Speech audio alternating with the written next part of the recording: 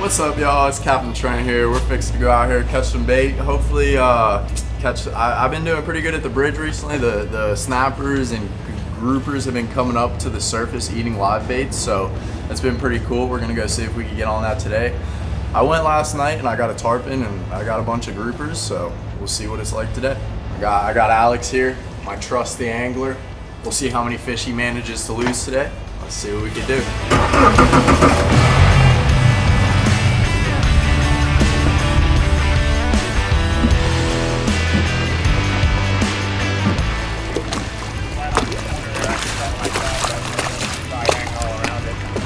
A lot of razors, so that was good. Alright, what I got? Oh, look at them all jumping right there. You got a permit.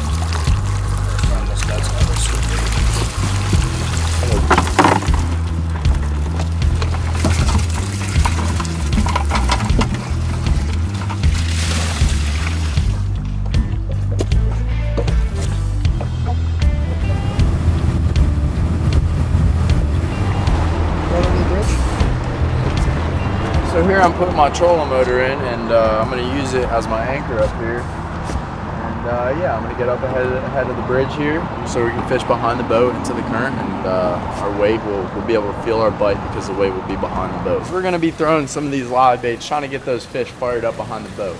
So like I said, we got set up here in front of the current. That way when we're casting our weights, the water is going to be pulling our baits that way, so you can kind of feel everything that's going on with your bait, you know. Cast this way, you're not going to be able to feel none of your bites or nothing like that, because your bait will constantly be coming back towards you. Let me demonstrate how this is done, Alex, and then I'll let you take it over, okay, boss?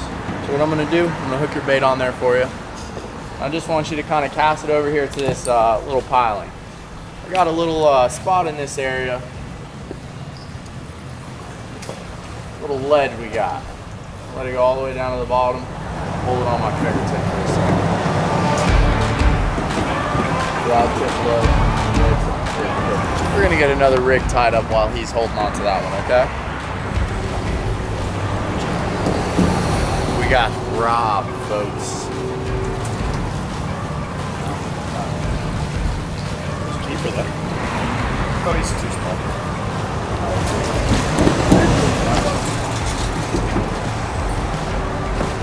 See that? I was managed to pull out a bigger mangrove than Alex was. Oh, and he's tight back there.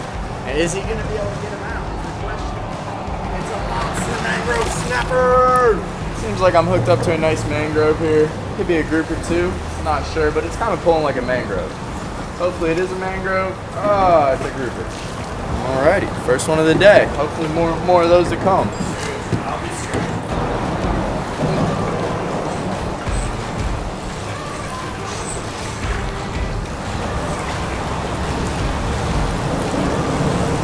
Let's see if Captain Trent lets the whole crew down or not. Can he feed the family? Let's see, is it a Jack Crevelli or is it a nice mangrove snapper, baby? A Jack Crevelli.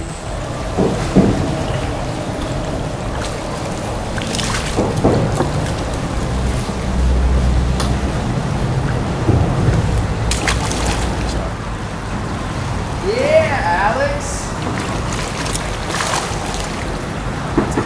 Nicer mangrove, that's a keeper right there. Alex, you see how I'm hooking mainly the bigger ones? That's how you're going to want to continue to do that. And that's another nice keeper for Alex to take home with him for dinner. We're going to make a move to this area that I know there's been a couple juvenile tarpon hanging around, so we're going to see if we can get after some of those for a little bit while we're waiting on this current to kind of calm down.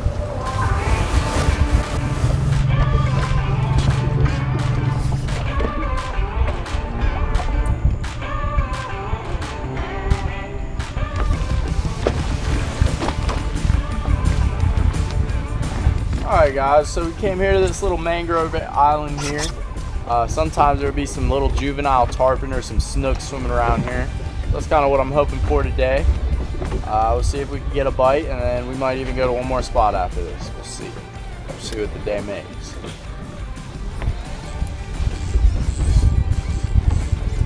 Oh my god, got a fish back there, but he got me in the trees. Let's see if I can get him out. See if he wants to swim out on his own for a second.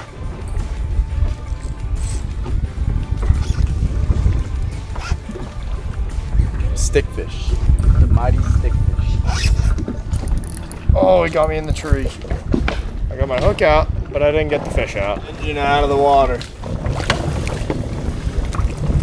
Might be a keeper. Yeah, that's okay.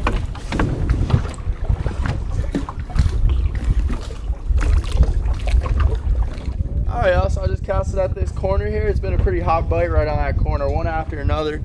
Unfortunately, we were having to pick through them a little bit, but that's a nice keeper there. Hey, we got a couple more. Oh yeah, we have that pinfish still. We're recording, Alex. My bad, it's my first day. We're getting out of this one spot here. It was this corner, it was a mangrove island we kind of checked out. Unfortunately today there wasn't too many fish at it, but sometimes it can be really loaded up with snook or tarpon. You know, I come to find they like it when it's a little muddier, a little bit more wind I would like, but you know, sometimes you don't have everything you like, you know. So we're gonna go back to the bridge and check out the current. A little bit earlier, the current wasn't really quite going the way I wanted it to, so we're just gonna go give it a quick look and see if we can maybe pull something big out of there real quick. Big barracuda on. Oh, he just dropped it. Oh, he just picked it back up. Oh, he dropped it again. You, sir, no longer have a hook. Nope, broke me off. That's what this is all about, the excitement. All right, the one that got away. Let's see if we can get another chance at him. Look at that line. Toast. Alright, y'all, so we're getting back to the dock. We got a couple mangrove snappers we're gonna clean up. It's a little bit on the slower end, on the bigger side of fish today. Sometimes that's how it is, you know. Sometimes we can be happy to get dinner, especially on a half day, you know. But I think we're gonna go out again tomorrow and see what we can get after again tomorrow. So we're just getting these fish cut up so Alex can take these home for dinner with him.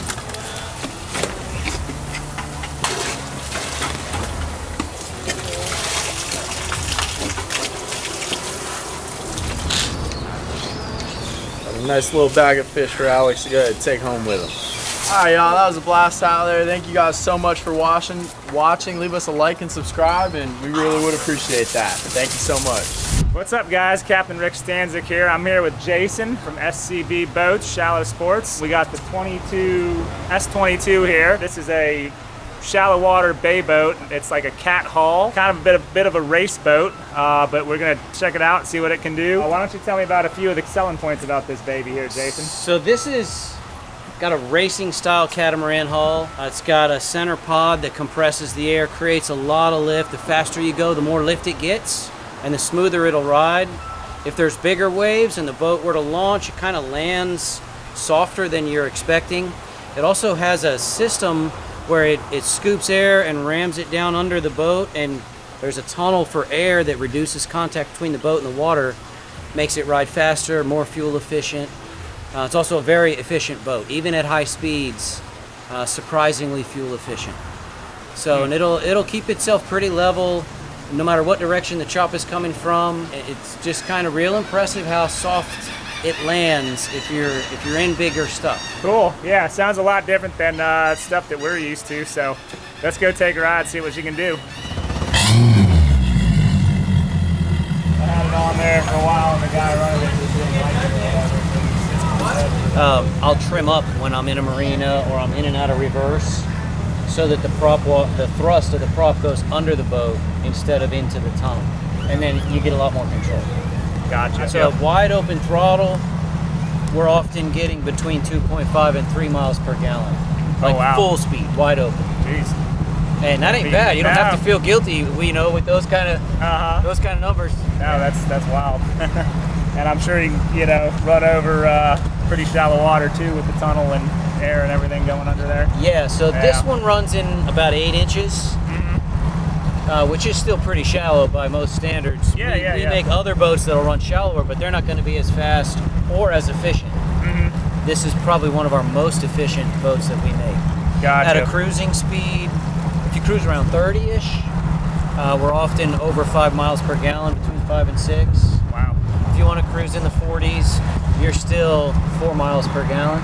Yeah. That ain't bad, you know? No, not And at if all. you're running charters and you're on the water every day, fuel efficiency matters. Yeah, absolutely. Depending on the prop, she'll get on plane, I'll say between 14 and 16 inches. If you prop it more for high-end speed, you're going to need a little bit more to get it on plane. If you prop it for weight, it'll jump up on plane shallower and faster.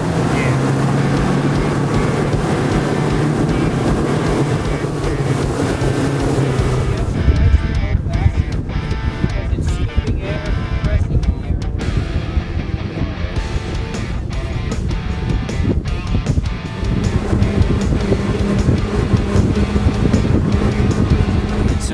So when we turn around and we do this same run, same conditions, but into the wind, it gets more air, more compression, runs faster and smoother. Really? Wow.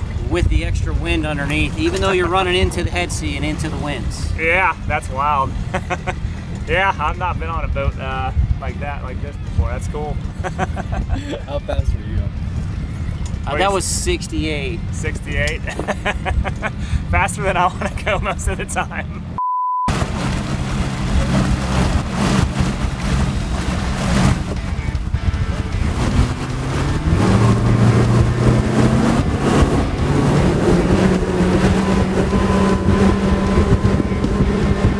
With a custom tab in the tunnel, so you can eliminate it and just have a V-hull, or you can use that tunnel and it runs shallow.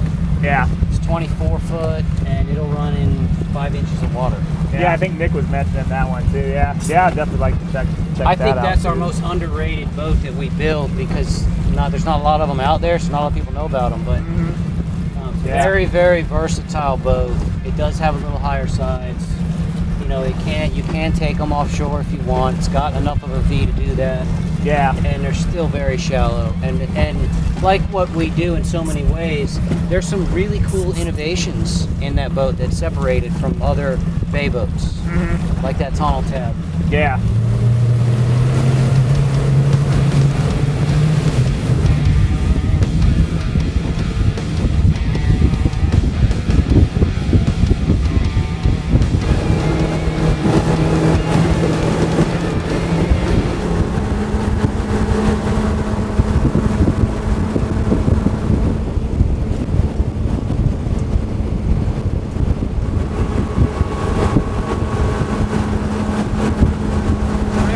We weren't getting sprayed or wet.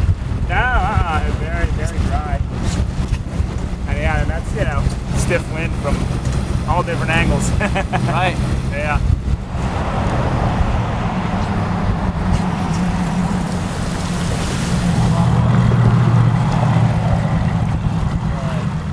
This thing with a little tweaking, like I had the same one.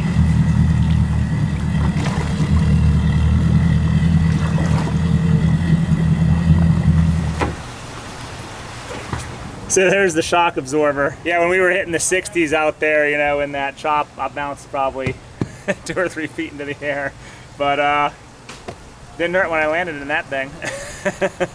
All right, well, we made it back to the dock. Nobody went swimming. That was a pretty cool ride. Yeah, the boat is fun. Nobody even got wet. It was windy and choppy out there. No, we were dry. That was definitely an amazing selling point on that boat. We were running high 60s, right around 68 a couple of times through the chop. What size was that chop? We're definitely running through some probably like close to 3 footers there, I would say, 2 to 3 footers. If you got to deal with those conditions, it's a way you can still run fast and do that. Yeah, I was totally amazed. I mean, yeah, it definitely rides totally different than anything I've been on. And yeah, kind of like the faster you were going, the more comfortable it was. You weren't bouncing, you definitely got up out of the water and on top of the waves and kind of felt like you had control too, which was nice, So yeah, definitely something different and pretty cool. Thanks for taking me for a ride. Yeah, absolutely. Thanks for watching, guys. We'll catch you next time. Make sure you hit that like button and subscribe.